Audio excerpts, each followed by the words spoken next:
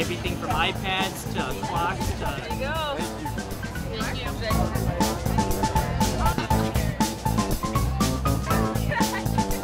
There you go.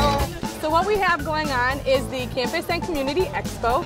So what it is basically is the businesses and nonprofits from the Grand Forks area have come in, they've set up a booth, they bring flyers, some free giveaways, things that will help the students know what they are and how they can get involved in those businesses. We also have nonprofits setting up for volunteer opportunities, and just a great way for students to see what Grand Forks has to offer on a broader scale.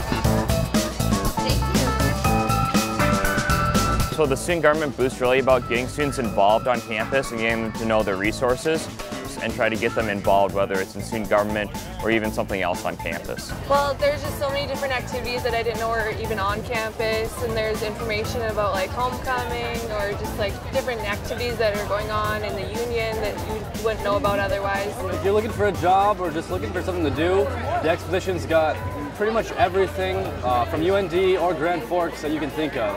Anything you need you can usually find here.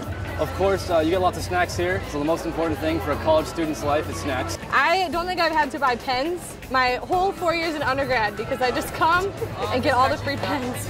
It's awesome. I think it's just a great opportunity for UND students. There's a lot of volunteer and job opportunities, as well as the community coming together with UND here.